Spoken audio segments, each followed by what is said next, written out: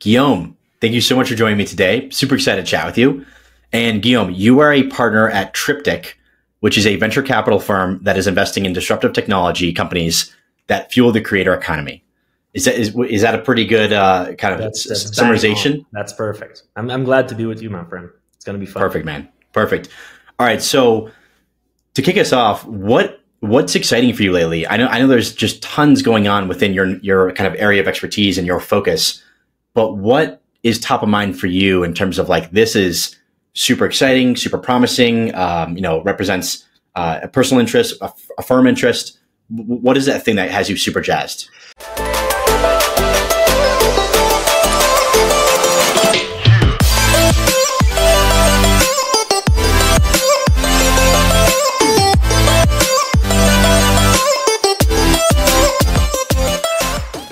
There's so many things right now going on that are exciting and disrupting. And I think, what's really interesting about creative industries, like media entertainment overall, usually it's the first type of industry that is being completely disrupted by new technology. And we see it with Gen AI, we see it with XR and all that stuff. So that's super exciting.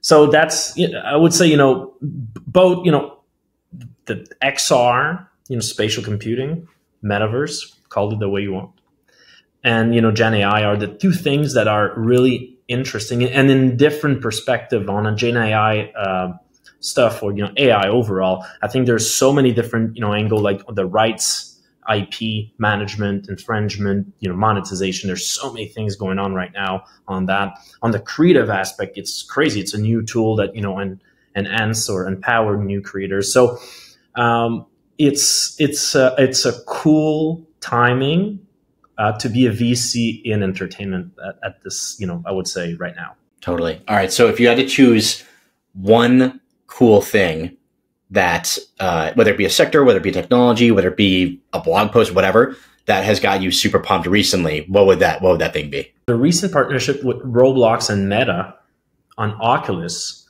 is quite interesting because, what we often see and say about XR or VR in general, it's super isolating, it's not social.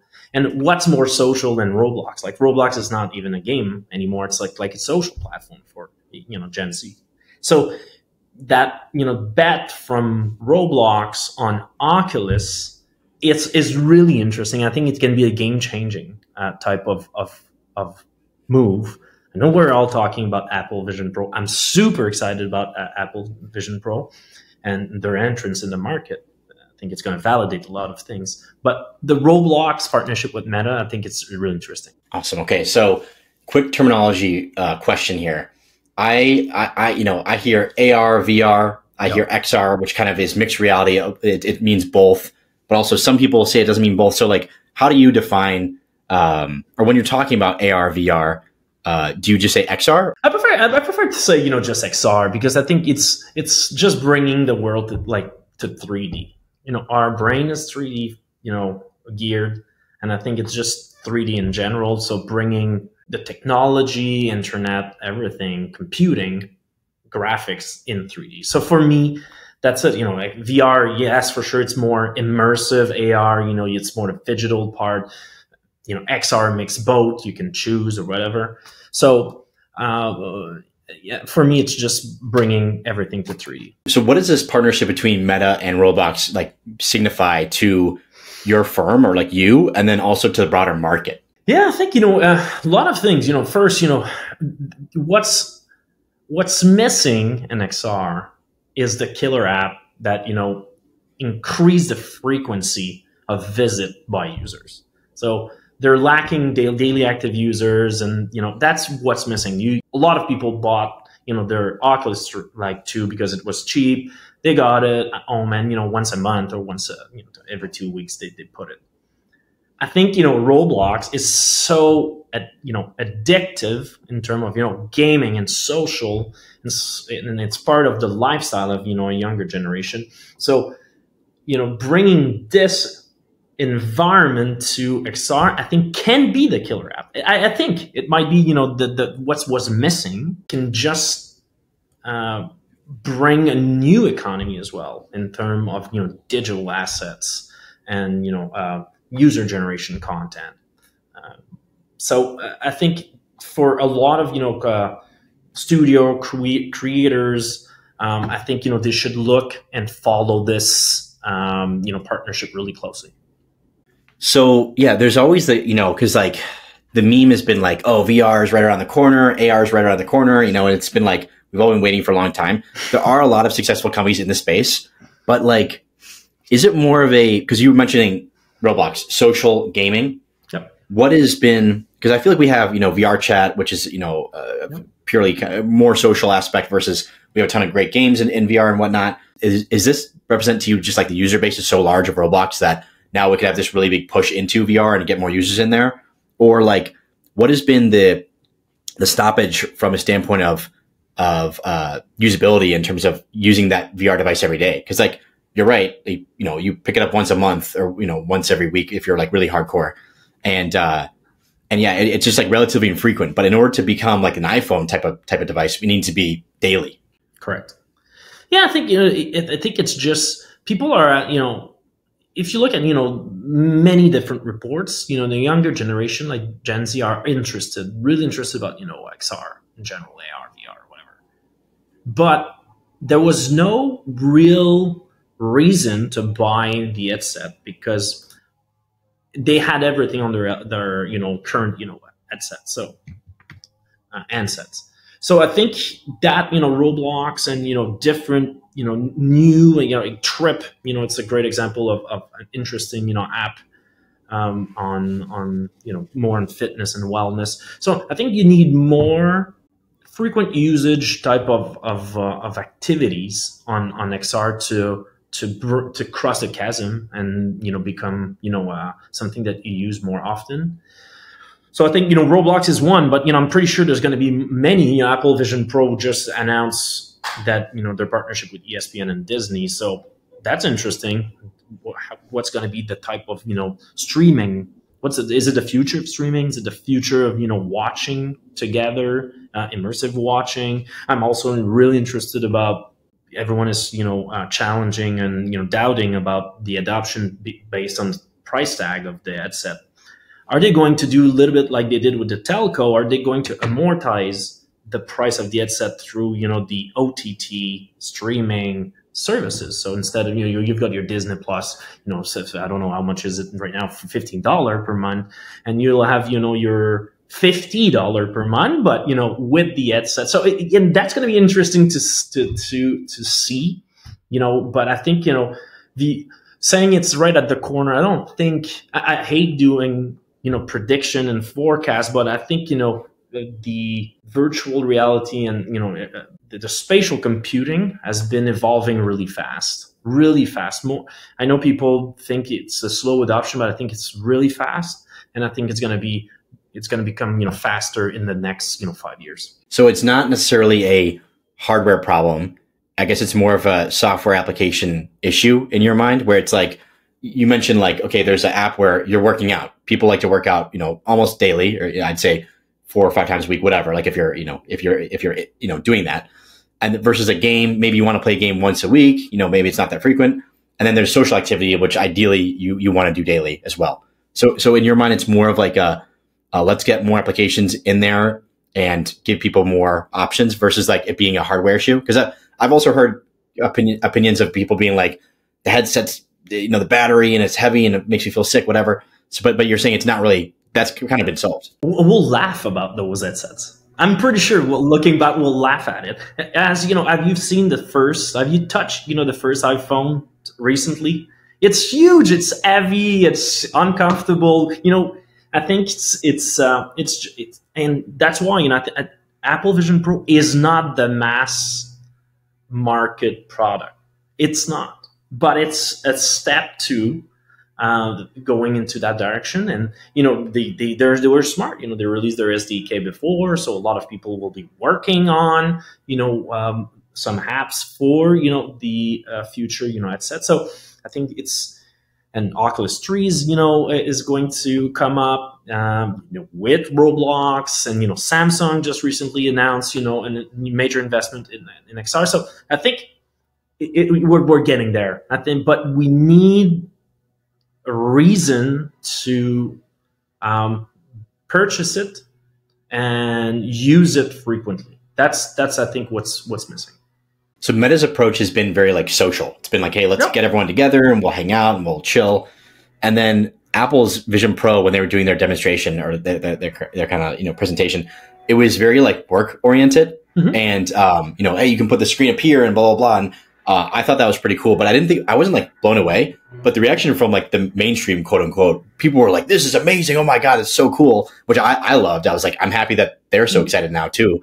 But is that to you going to be how we kind of grind towards that mass adoption, where it's like, hey, you're going to be able to do what you normally do, just in a way better, more immersive environment, versus like Meta's trying to kind of alter behavior where it's like, hey, you're going to hang out with your friends on, in this immersive environment.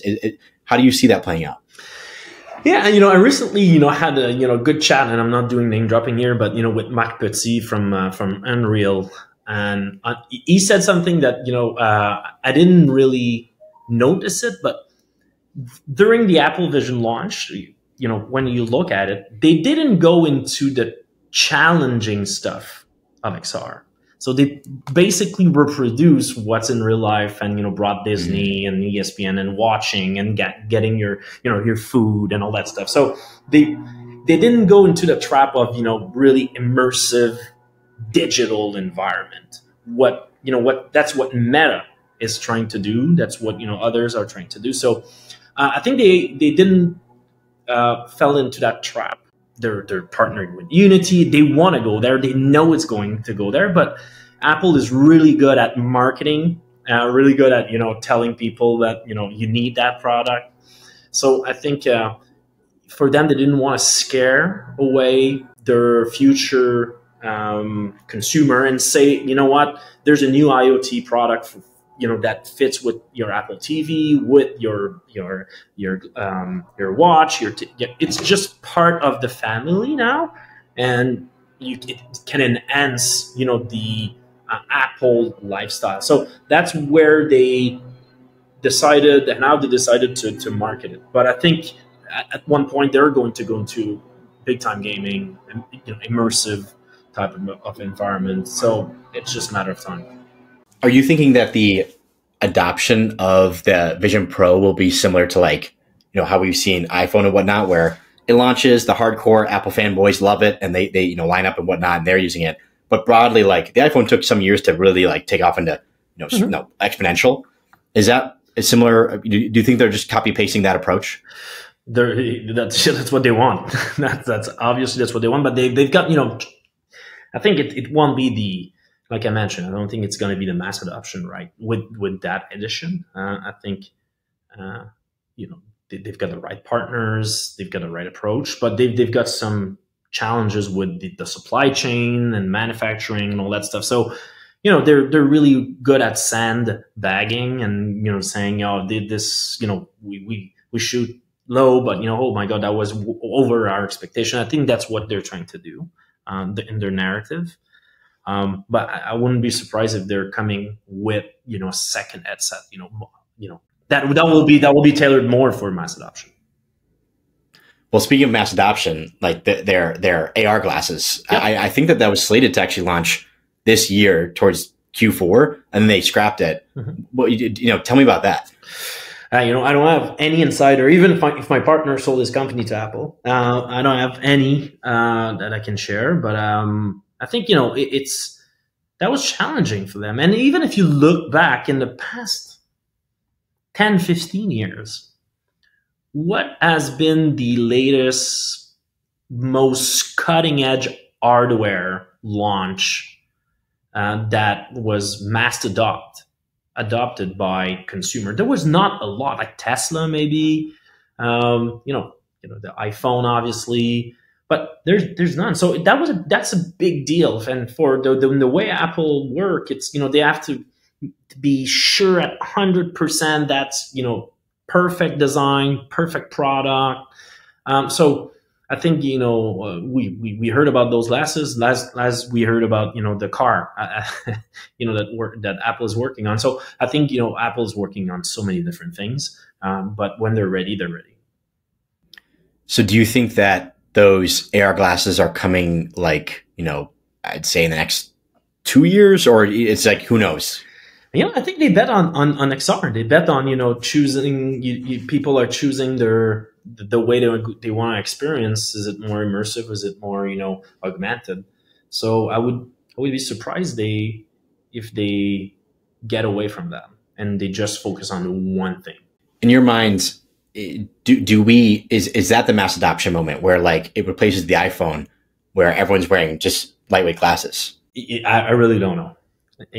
We'll see what times, but it's, if you look, it's funny because my girlfriend just sent me a picture from our place in Montreal where we're living, and they change the sign on the street. There's a crossing path, and now it's not just two human crossing path; it's humans with their iPhone, with their phone looking at the, yeah. Wow. So they changed the sign. So I think it's counterintuitive if you think about it, and it's obviously dangerous. So maybe, for security reason and for, efficiencies, maybe, and if it's really well, it suits you well and it's, fashionably good and, work, more with your natural, type of body experience. Maybe, I wouldn't be surprised, but that would be next level. That would be next level. I don't think it's going to happen in the next 10 years for sure. 10 years. Oh, 10 years. It won't happen. It won't happen. So wait, so you don't think AR glasses are going to replace the iPhone within 10 years? Nope. Really? Nope. That's so disappointing. I wanted it. Nope. I want it today. I think it's going to be longer than we think. I think it's going to be longer than we think. You're unfortunately absolutely correct. There's, throughout my whole career in, kind of crypto, Web3 technology, whatever, everything is always way longer than whatever I think. I'm always like, oh, will it happen next year? And it just doesn't. So I agree with you there. But, if Apple almost released something in 2023, those glasses, you have to imagine that they're relatively close. We'll call it 2-3 years out. And then we'll say 2-3 years more for the kind of mass adoption. It's got to be before 10 years, no? Yeah. But the thing is, what we are looking as, VC, and I'm looking as an investor, it's the collateral effect on others as well, on the category. So I'm really interested to see when Apple Vision Pro, what's going to happen to, HTC, what's going to happen on Meta. And if it brings the category all up, I might, change my forecast. I might change it.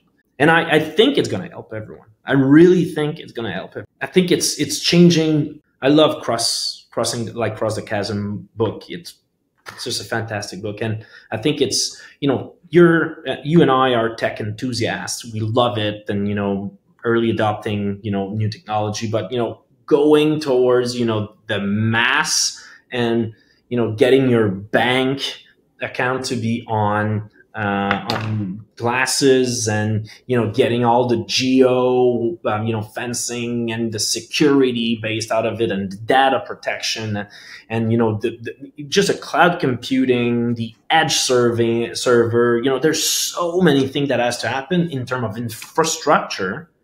I think it's going to be a little bit longer, but, we're going to make, I don't say, it's not fine and it's disappointing. I think it's going to go by steps, and each steps will be huge steps. All right, so 11 years. We'll see. Yeah, hopefully. All right, so what are the use cases of, or what are, in your opinion, the coolest or best or most interesting use cases of AR VR today? I think fitness apps are pretty cool. Do you like that because of the social aspect, because of the immersion, or what is kind of that? No, because I feel I feel I'm in the game, and I feel that my buddy has to play an active role in the immersive experience when I'm doing a VR or AR experience. So I feel fitness, wellness are good. There's a great Montreal company called Triptyq. They're doing breathing. Trip, like I mentioned, which is more meditation and wellness type of activities. But there's many different supernatural are it's pretty cool because you're getting active. So I like those apps. I'm not a big gamer, so full disclosure. So I'm not really doing it. And I think it's really cool as well for location-based entertainment. There's a great exhibit called The Infinite. It's partnership with NASA, Time, and Felix and Paul, which is a great studio, and it's just amazing. You're going into the spatial satellite, and you're visiting it, and you walk around and all that stuff. So that's one of the amazing experience I Can you do that at your home, or do you have to go to a physical location to do that? There's two versions. There's one on your Oculus Store that you can do, but there's one really glorified type of experience that you can do with other people. There's like 40, 50 really cool. people that you can do, and you can see them as they go through, and you can see their heart beating and all that stuff. So it's pretty cool. And they did another thing. There's one pretty cool stuff I did with Alejandro Iñárritu, the guy that did Babel and did multiple movies. Oscar winner. He did some sort of an experience with VR that you had to remove your shoes. You go into cold sand, and you're basically an illegal immigrant from Mexico trying to cross the border in the U.S. Wow. And there's SWAT team coming, and they try to you're really immersed in their life experience, which is troubling, believe me. One of the best thing I've done. It's super cool. Yeah. So I guess it's health and wellness, gaming, and immersive experiences. Yep. For me, but it's really personal. I know, a lot of people are doing VR. The son of my partner, Bert, is big into gorilla, like the gorilla stuff, he's doing, the social gorilla stuff, big time. A lot of people are doing, Beat Sabers and, big competition and stuff like that. So I think everyone has their own, experience with VR. And I think there's less people that, experience it. I think it's going to gain in popularity when, there's going to be more mass adoption. What's going to be more, more popular, I guess, faster?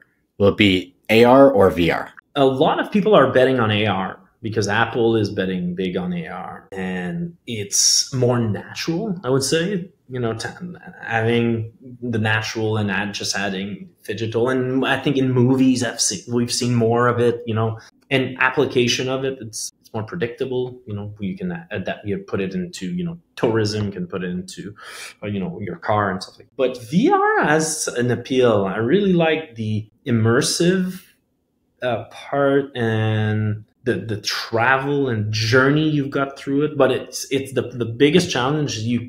It's hard to stay immersed a long time. So after 20, 30 minutes. So I would vote on both. So that's why I think, that's why, Apple did the right choice and Oculus will do the same. Believe me, my words, they're going to do the same. So I think they'll do the right headset will do both. Yeah, I see it a bit like VR is a bit like playing video games where, hey, I'm going to go do this action that's kind of taking me into this different world and, really exciting, very immersive, very, cool, whatever.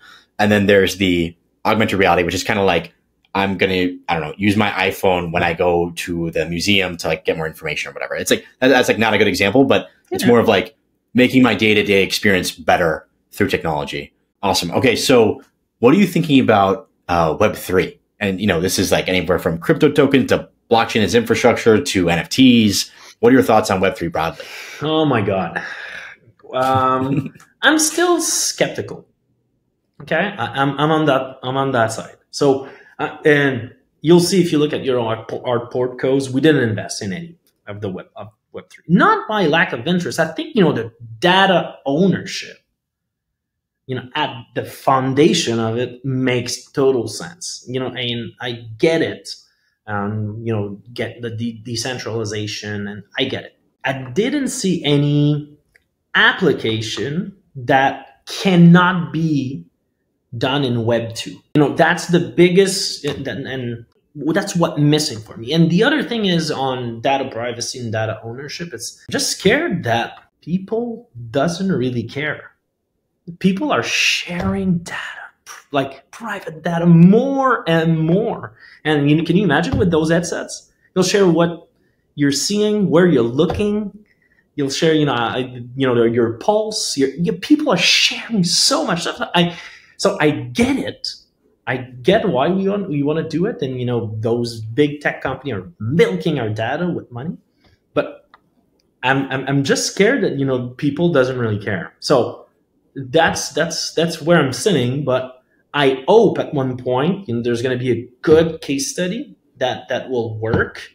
And because I think it's needed, and I kind of go towards that way of approaching our data. So, but that's my opinion. Totally. Yeah, no, I think that the very valid criticisms / concerns around Web3, I think that the amount of capital that has been poured into Web3 versus what's been produced is pretty lopsided. I will totally agree with that. And I see a Web3 as having specific applications in terms of like, all right, if you're on the blockchain side, it's more so financial related transactions where it's like, or financial infrastructure, where if we can now trade assets on a blockchain, it's more efficient in terms of auditing, in terms of the transferring of the actual asset, and et cetera, et cetera. And then that's on like, blockchain info, or of course payments as well. And then on the NFT side, it's very like simple, where it's like, this is a product that it's like a digital product. It's like, hey, I sell t-shirts, I sell these digital items in a video game. Okay, you can now sell NFTs, which can be used for, whatever purpose, but it's just like another good. So it's monetization. And then also for like customer engagement. So like we can now drop this asset to people, or send this asset to people almost like an email, and hopefully they'll, check out our brand, or, check us out in some fashion. And then also the customer insights that you get from looking on public wallets. You can say, oh, this customer is quite active. We want to target them, or, we want to, see the average balance of our users, et cetera, et cetera. So I see that there are use cases that people are utilizing, but it's specific, and we're not there yet in terms of where I thought it was going to be. I was like, oh my gosh, everything's going to be decentralized 100%. Like people care about ownership and self-sovereignty, and my heart tells me like, hopefully one day, but in reality, like people don't actually care. You're right. Like 10 or 11 years. Up their pulse. Yeah, 11, maybe 11. Yeah. But yeah, no. So I think that what you're saying is fair, but I also, obviously I'm more biased because I come from that space specifically, like OG Bitcoiner. But my views have evolved significantly in the sense of, oh, not everyone actually cares about ownership or decentralization. Just like a core few people do. But that being said, I do think that it's already shown that it has adoption. It's going to continue to get adopted. It's just a matter of like continuing to build products that people want to use. Yeah, I think, Web3, I'm 100% with you. I can see the application. Even, I'm a big music fan and, work in music. Can you imagine, like, there's so many copyrights infringement, and, smart contract can really help this. So, I really see how it can help. I think Web3 is really at the tipping point of, looking for the, outside from Bitcoins, how blockchain can be easily adopted. So, the regulation are, getting in place and all that stuff. There's favorable, decision that has been made, by FTC, last week or, this week. So I think, Web3 will regain credibility. It's, it's always like that, hype cycles and stuff like that. So, that was a big one in the past 2 years. I think it's rough times. But, for investor, I would say that's probably the best time to look at it. Because, the real foundations are there, and the best and scrappy entrepreneur that still believe and survive, they will have, the right technology, the right team, and the right vision.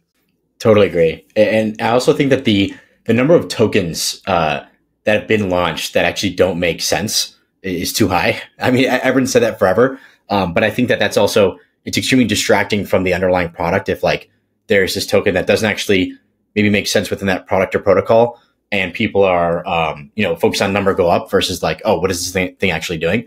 So I think that going forward, yeah, we're getting regulation that's happening now. And once we have that rule set in place, people will be able to enter, the markets in a more meaningful manner, and less focus on just like, hey, let's launch this token, and maybe the token will go up a lot and we can make a ton of money. and hopefully we'll get farther away from that, which I think has been pretty prevalent over the past, few years. And I think there's a job as well of the industry, like people like you, to simplify as well the message, because I think it's complex for people. They don't understand really how it works and all that stuff. And I don't know if real people really care about how it works. I read, on the report, I think, over 80% of Americans, North Americans, think that when you put money in banks, they put your money into, like you've got your closet and, they put, your money into that. They don't know that they take your money, they invest your money, they get interest and all that stuff, it's used for loans. They don't get it. And the bank doesn't tell you that because it's too complex. It's too complicated. So they really simplify saying, put the money with us, it's safe. And, they were able to build, trust. But I don't know if people knew what they're doing with their money, they'll be scared. I'm 100% sure. So I think that's a little bit, the problem with blockchain is too much explanation on, how it works and, benefits and all that stuff. And it needs to be more simple in the way that we're talking about it to consumers. Yeah, I totally agree. Well, it's like any product, like, how does this make my life better? And that's like what everyone asks is like, how does this make me better, faster, stronger, and whatever? And if it doesn't do that, then they're like, okay, well, I don't really care. So I agree with you on that. But maybe this next cycle, people will build more responsibly, and the SEC will finally put in a rule set that hopefully is not crazy. I mean, Gary Gensler's proven to be pretty anti Web3, so we'll see. But I feel like with that Ripple case, there's making some small headway. I know there's a lot more wins that have to be had in order to actually get to a good spot. But I feel like we're like grinding there. So positive. All right. So AI, of course, this has been a big topic for everyone. And it's tough to even say, like, what are your thoughts on AI? Because it's such a, where do you even start? So I guess in your opinion, which industry is AI going to impact the soonest in a major way? I think consumer product, media and entertainment, for sure. Creator economy, huge. We can see it right now, like already. I don't want to preach for, what I'm doing, but I think it's going to be a huge preach. So it's gonna be a huge disruptor, and it is already a huge disruptor. We see like Getty Image went over Stable Diffusion in court. We saw the Warhol versus Prince decision. So, and the strike in Hollywood, AI is really at the core, I don't want to say at the core, but they're part of the negotiation. I feel like it wasn't at the core, and now it's at the core. I feel like it's not the core, from my understanding, because what they're requesting, it's basically a research, a report, and blah blah blah. And they're going to base after that, on recommendation. But it's still there. It's there. So I think it's gonna, the biggest, I'm going through it. It's lawyers. They're gonna have a lot of work, and they're gonna do a lot of money because laws are going to change big time. Business model will be completely destroyed and change. IP protection and just the way we're approaching IP, just if you look at, in US, if it's coming from, Gen AI, you can't copyright it, but in UK you can. There's subtlety on what I'm saying for sure, but I think there's going to be a lot of regulation, a lot of work for lawyers and government. But what's most exciting for me, obviously, it's just the creative work. And I feel it's really funny. It's if you read back, 2 or 3 years ago, or the past hype cycle of AI, everyone was like, okay, it's going to be more. It's going to help productivity, efficiently, but it will never replace creativity. And as you can see now, that's right into creativity, like Stable Diffusion, Midjourney, ChatGPT, obviously, but it's changing the game, and it can create cool stuff really cool stuff. So for any platform doing, user generated content, or any, even, AAA gaming studio, they will have to decrease dramatically their costs, because, it's going to be a huge revolution way of processing and doing stuff. So the supply and the processes from, imagination, creation, production, distribution will completely shrink and change. So that's going to be really interesting, really interesting. Okay, so before digging deeper into that, I want to just kind of ask you about a framework of how I think about these different technologies, or not even a framework, just like how I kind of think about them, I guess. So AR and VR to me is like making a more immersive internet. Web3 is more of a financialization revolution.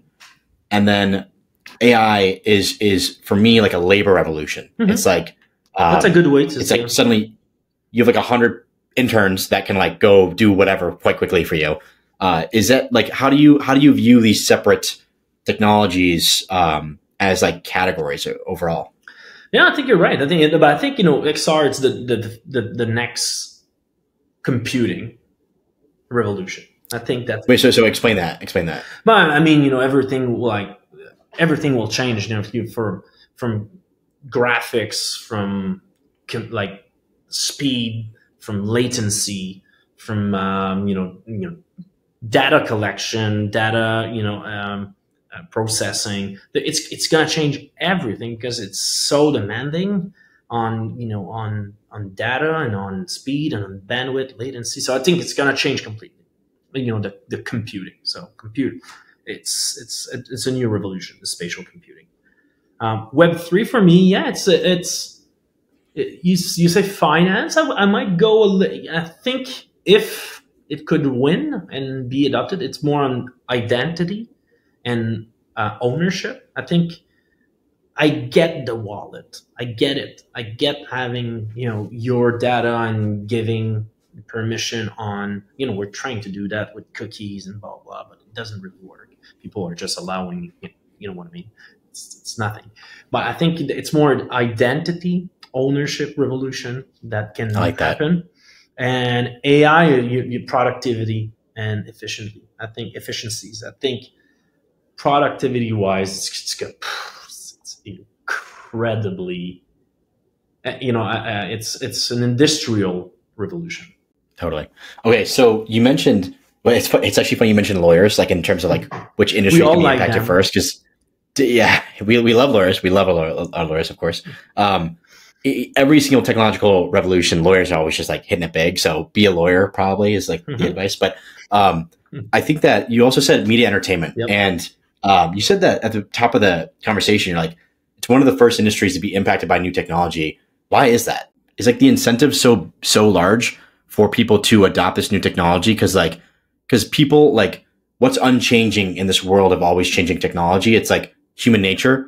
People always want to be entertained. They always want to have fun. They want to compete. They want to socialize, whatever. So is that why is like the reward so big that we have to be on the cutting edge? Because if we do this, we're going to earn so much money. First, it's not tangible. So I think it's a movie or music track or arts or whatever. Yes, for sure, there's live entertainment, all that stuff, but it's not tangible. So that's number one. Second, people want access it easily. So that's what they want to do, and it's just pure emotional, I would say, consumption. People are just so connected with media and entertainment. So I think and technology allows you to be connected in a faster, more efficient way, and you think you're getting closer to it. So I think not only you're watching Dune, but you can follow Zendaya on social media and all that stuff. So it's just part of so I think that's why. Not a really good way of thinking about it, but people are not valuing. They don't put the right value on entertainment. As in they're undervaluing it? Yeah, they are. Or over? Yeah, they are under. They don't want to pay for it. People are paying. It's take it, as a grain of salt, because, people are, they subscribe to Netflix and all that stuff. But, can you imagine like $14? You've got all those amazing movies and series and all that stuff. The business model doesn't work. I get it. And, that's why, there's going to be a new hybrid, advertising with subscription with it. And there's going to be consolidation in it.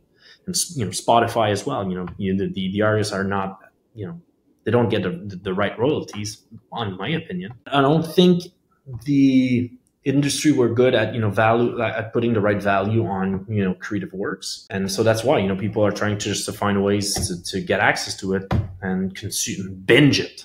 And, and technology, the new technology helped them to do it. So I want to dig deeper into kind of AI, future of entertainment. But before doing that, like you mentioned, the people, like for example, Spotify, the artists are getting paid so little for their music now. For example, these writers in Hollywood, they're striking because they don't get paid enough. Mm-hmm. But I'm like, I can't help but think that that's not going to change. Like I don't see these celebrities, singers, creatives, whatever. I don't see them making more money in this future that we're headed towards. I see them making less because it's going to be so easy to create AI music, AI shows, AI whatever, that like their revenue is going to decrease potentially. Is that wrong? No, you're totally right.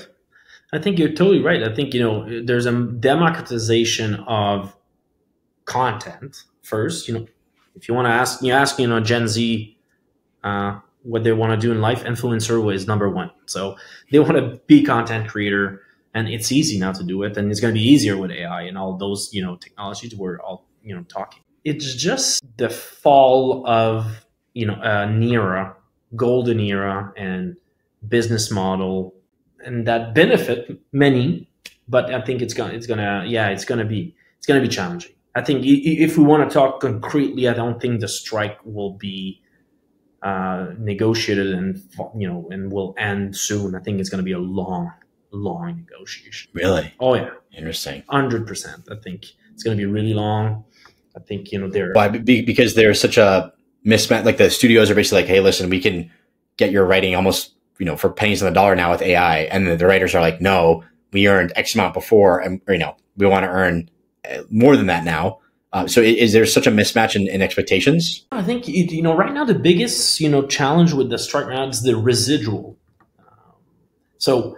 And it's just because usually a movie is shot, you're at the the cinema, the theater, and after that there's the DVD. And after that, there's, SVOD, you can, purchase it. And after that, there's, specialized channel that you can subscribe for, a certain amount. And after that, it's, broadcast TV. That was that for, 20, 25 years, and it works well. Everyone was happy, that's so easy to follow. And came, all those technology and OTT platform that changed everything. And now it's direct on OTT, not even theater. Oh, they brought back the theater and all that stuff. So there's no more residual. And there's no metrics on streamers that, can be benchmarked because nobody's sharing their viewership metrics. Paramounts are keeping them, Disney are keeping them, Netflix are keeping them. Yeah, for sure, the stakeholders got them, but nobody's got it. So, and in the past old model, everyone had their own. No. Everyone was sharing the same metrics for advertising and all that stuff. So it's just a complete paradigm has changed and business model has changed, and the people in place, the owners has changed. It's not studios anymore who are owning those big companies and working in the media and entertainment. The big tech, Amazon is owning MGM. Netflix is a tech company. So it's just like, it's just imploded. It's, I heard someone saying it's the Hollywood Civil War. Interesting. Wow. So we'll have to look at it, and see what's coming up. And, the music industry is looking at it because it's going to have impact on them and, sports as well. So, well, I weirdly think sports is like in terms of AI, in a great spot because humans are going to have to compete. So that's actually safe. But I mean, the movies and music industry, like, it's going to be crazy. It's going to be, it's going to look radically different in 5 years from now. I think it's a little short time frame. Maybe it's going to be longer, but it's going to be completely changed. Believe me, like people, like even if they say they're fighting against it, but I really think Tom Cruise will license his voice. Totally. Yeah. It's going to happen. And, there's going to be a movie, Tom Cruise. Yeah. You know, can you imagine? Mission Impossible 95. Oh, no, easier than that. You do, an animation movie. You don't need to shot anything, and you put the script of the pig. Then the voice of the pig is Tom Cruise, and you put the script, and here we go, done. Yeah. Can you imagine? It's crazy, right? So I see that we're currently in, but it's not well. Like, actually, we're kind of nowhere compared to where we will be, but we're in this like content tsunami. Like these, we invested in a company that's an AI. It's an anime social and creative hub, and they have an AI generator for making anime. And they've got like 50,000 daily actives, and they're creating like 450,000 plus images per day. I know the company. Right, and I'm like that. Sorry, I know the company. Yeah, it's pretty cool. It is. And like they are, it's just so much content, right? It's so much, and that's one company, and this is a small company. It's like launched last year in October, right? So it's not like a big company whatsoever. So I'm like, there's going to be, and this is images. At some point in the future, there'll be video, and we'll be watching, because right now there's like GIFs. It takes a few minutes to generate GIFs, but we have like 5 to 10 second GIFs. Then you'll be making 5-minute videos, 10-minute videos, YouTube, whatever, et cetera, et cetera. But like, there's going to be so much content out there. There's not enough people to like consume the content and even like understand like what's good, because you can't review everything. So what world are we heading in terms of like the entertainment industry when there's like literally too much? Because even today, I guess you could argue that there's already too much today. Oh, for sure. But at least I feel like people do see most things. Like if there's a new movie, like someone's going to watch it and say it's pretty good, pretty bad. What happens in that future where it's just so much? It's too much for all humans on Earth. That's why IP is going to be it's going to be gold. Yeah, for sure. Because if you look at the music industry, there's 10,000 new songs uploaded on Spotify every day. Like, wow, it's crazy. It's crazy if you think about it. So, but the one that are making the most money is the heritage and legacy and Big Star and all that stuff. And who's owning the rights now? It's publisher and labels, but mostly now funds like Agnosis and big funds that invested and bought catalog, and now they're monetizing all of those that through streaming, obviously, but sync as well with movies and video games and all that stuff. So I think it's going to happen the same thing in the movie and series and content. So there's going to be 10,000 maybe new shorts and content, audiovisual content on YouTube and different platforms. But there's going to be IP owners that will make a lot of money by licensing their big IP, and people will buy it. And I think it's gonna, it's you can see now that it's happening in the video games. Video games like AAA studios are struggling. Ubisoft is struggling making money with just games, so they're licensing to do movies. Like they're Gran Turismo's coming. Last of Us was a great series. So they're finding new ways of of monetizing the IP. So I think it's really trying to work hard on your IP Bible and creating value, community around your IP. So that's going to be the key point. Very interesting. Yeah, I think if I own the rights to Harry Potter, I'm like jumping for joy right now because I'm like, man, perfect, right in time for the AI revolution, right? But I think it's also alternatively the best time to create a new IP because you have these global platforms of distribution: Instagram, TikTok, YouTube, whatever. And the cost of generating content and creating IP is just 100x cheaper than what it was. So it's like, yeah, I just see this wave tsunami of so much content coming at us. And I'm like, man, we're going to even need like AI solutions to figure out like what's good. Like you're gonna have to like review the content and be like, this is people will like this, like, show it front page or whatever. So, no, it's very, very exciting. Okay. So, chatbots, I've been obsessed with chatbots the past, few months now. And, I'm going so deep in this rabbit hole. I'm like, I think that so people are already dating their chatbots. Like that's been a thing for a while, but I'm like, man, no, I could have a chatbot coach that's saying, Andrew, do one more rep, keep going. Or like a chatbot friend who's like, hey man, go talk to the girl at the bar, like man up, like don't be such a wimp, and just like urging me to do good things. But then alternatively, I could have a chatbot who's like, urging me to do bad things. I don't think that would make business sense. So I hope that that's like not a behavior that's common. But you have to imagine like everyone's going to have a chatbot. It's going to be, a voice in your earphones or whatever that you can talk to normally, like how we're talking now. And the influence that these things are going to have over us is going to be crazy, I think. And I also think that, which is dangerous. I also think that there's so much at stake with that because it's influencing people's decisions. It can be like, hey, buy this jacket off Amazon. You mentioned you were cold, and like, here's a cool jacket. I'm like, okay. Right. Exactly. I'm like, cool. Like, yeah, that sounds good. But like, I think so much is at stake. I feel like Apple, Google, et cetera, are going to be the ones who are controlling that aspect as well, which means that they just control like everything about our lives, So anyways, sorry, that was a lot, but what do you think about chatbots and what do you think about their future? I would even put the word avatar on it. We can throw it because I think, everyone will get their avatar. I've got 4 kids. Okay. And, I've got, they're from 6 to 12.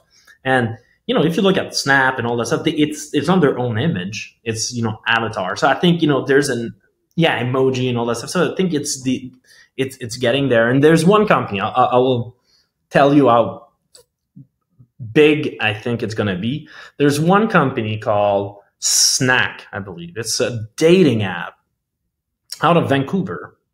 And what they're doing, it's basically you've got your own avatar that fuel itself from your data and all that stuff, and you can think about like talk to it and all that stuff. But what they're doing, like that avatar, is scouting dates for you when you're not on the app, and when you come up to the app and you're like, I'm feeling I want to have just a dinner and just spend in good company and all that stuff. Okay, but there's this profile.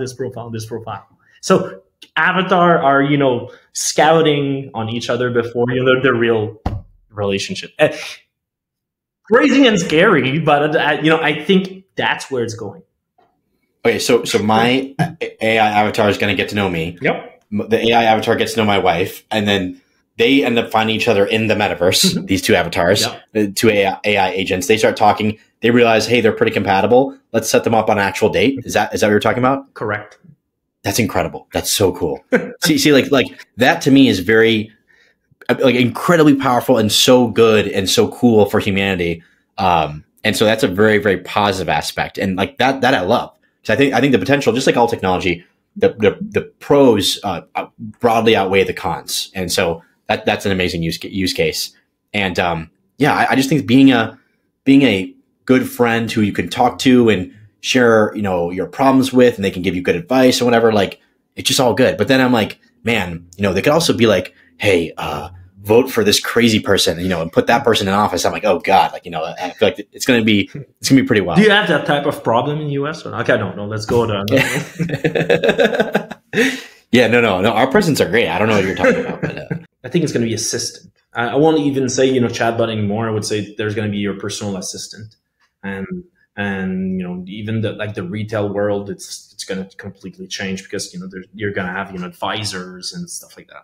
I would even go so far as to say like chat. I just say chatbot just for ease of talking about it. But they're here now, and I think they're going to have the biggest impact on society within the next 3 years. I think within a short period of time, because we're already seeing with like Replica, Character, with Chai, people are getting these things, and when they alter their algorithms or alter their personalities of the chatbots, people freak out, right? So I'm like, this is going to be really, really impactful. I feel like not enough people are talking about it, but I don't know. I'm super excited. But just look at Ready Player Me, like the way that the company is built. It's pretty cool. Like it's the API, and now I know a company called PlayFit. It's like they're leveraging an avatar for fitness and all that stuff, and your avatar is encouraging you to do more and more and all that stuff, and you can win and gain, and digital assets and all that stuff. So I think it's obviously going to be there, and I think Gen Z it's already there. So Totally. So defensibility though, because I'm like, man, how do you build a defensible? Because I was thinking about that in the aspect of this future, this revolution we're seeing in media entertainment, but then also with AI and everything. Because I'm like, man, if you can create a movie instantaneously, like how do you make a defensible company? And then going over to chatbots, I'm like, well, you would theorize that whoever has the most data can probably make the best chatbot. Therefore, it's going to be like Apple, Google, whatever. But then, who wins in the age of AI? How do you create a defensible business? I feel like it's going to be the megacorps are going to own like everything, and they're all going to be in the matrix, like sucked into our little tubes or whatever. Yeah, it's interesting because when the big Gen AI cycle started, we just gather at Bird Place, my partner, and we said, how do we do diligence on AI company, because everyone will leverage AI, and that's what we came up saying. We'll have to analyze each company by removing AI and say, what is the added value? What are they bringing? What's the moat? Like if we put AI on the side, and that's the company that I think will win. AI will be everywhere. So if someone is pitching me a new algorithm right now, I don't even go there. Like it's or starting a company in AI now, and I'll say a company can say, oh, I'm gonna work on more intelligent NPC in games. Forget it. You're too late.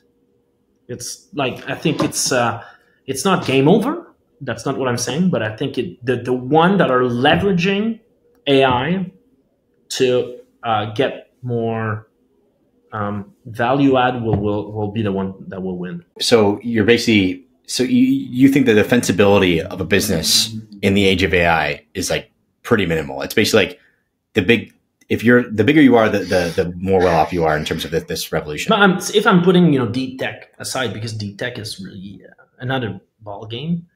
But it's going to be a software company. It's going to be challenging, really challenging to identify the moat, because AI is almost open source, like you said. Then it's people can leverage it. Then you can replicate. I can even ask the AI to code.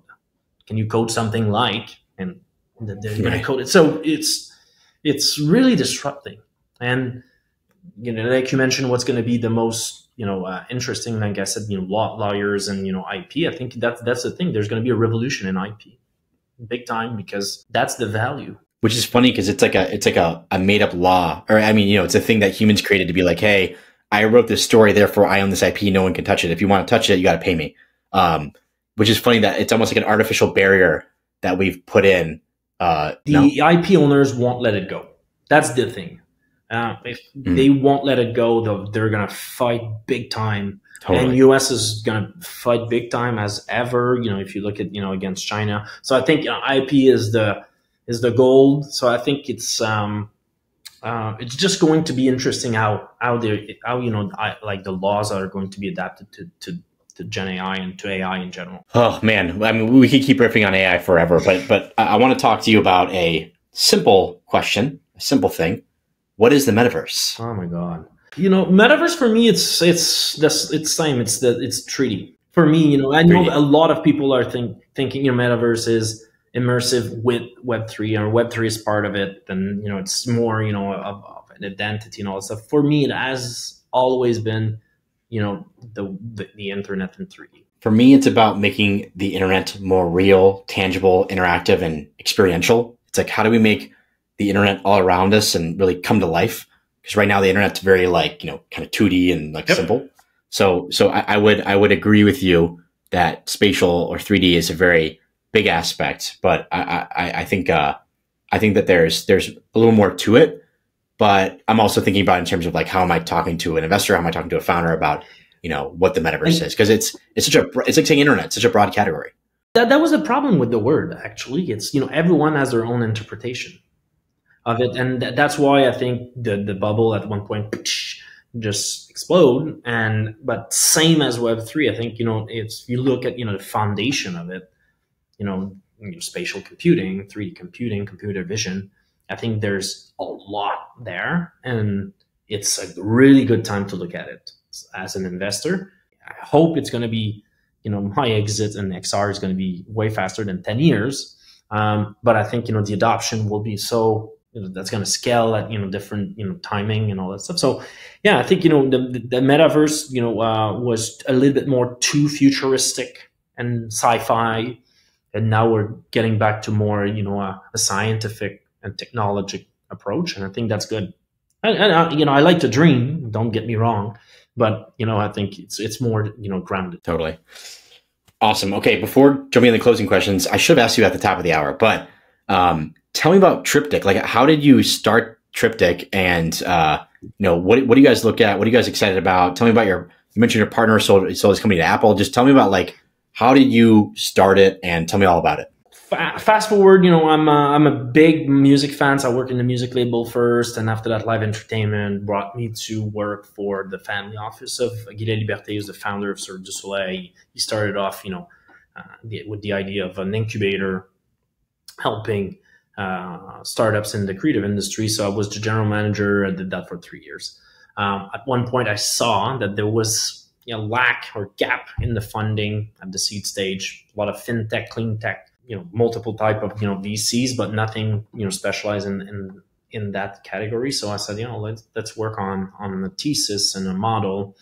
And I met Charles, which is one of my partner, and he was he's a lawyer by formation, worked all his life in VC. So he worked with me as a consultant on the model and the thesis, and he was so convinced. He said, I wouldn't put my money, I want to be part of it and the journey. And he said, you should look at it. You'll be good. I was not feeling I had, everything it needs, but I've got an operational background and all that stuff. So I said, let's go. And Bert was a friend of Charles. He was coming back from Silicon Valley. We worked 3 years at Apple. As I mentioned, he worked on Vervana, like a totem, the product that you work on. It's an XR headset hardware for multiple years. And in 2017, he won Best in Show at CES and sold it to Apple. And he came back. He was doing some angel investment, but wanted to do more like in a more structured way. So he joined us, and we start raising. And that was hell of a run. That was hard, really hard. But we closed the fund, $40 million in June of last year. And we're still doing a little bit of fundraising, but we're actively deploying. And we wanted to take the lead, so we were not into a sprint per approach. It's more 4 or 5 deals per year, and really tech for the creative industry. So picks and shovels, not like infra tools, marketplaces. And that's what we do. And we had the positive response from the startups. We received over 1,000 new opportunities in the first year. And, community of VC and investor like yours and others, the Bitcraft Convoy, all the, these guys are sharing a lot, inside best practices, deal flow, obviously. So we're pretty happy. And that's where we stand right now. It's been a year and hell of a run. It's just the beginning. That's awesome. Amazing. So is it pre-seed, seed A, or just seed, or what do you guys look at? Seed, but mostly seed. Very cool. What would be like an ideal company to reach out to? Obviously a profitable one, but like what kind of tools or infra can they be building? Because it's a pretty broad category, or it can be broad. Yeah, I think it's co-founders. We don't really like solopreneur. So 2, 3 people, one technical, one business, with a great idea, MVP at least. Possibility of doing demos, test user or beta users, and waiting lists, or some sort of traction at least. I would say clear go to market in terms of how targeting their early adopters, and a clear usage of funds. So why they need our money. So it's never fun to dilute yourself as a founder. So if you're doing it for the right reason.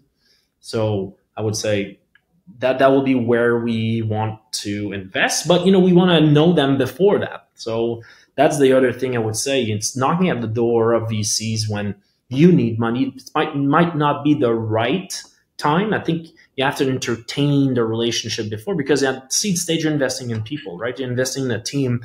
So knocking on my door, even if you've got a great track record and I don't know you, so I prefer knowing people before, what they work on, even if it's a napkin paper. Oh, great idea! We can start working together and see if it fits, because it's kind of a long relationship, VC and startup. So yeah, that's the way we're approaching things. That's awesome. Very cool.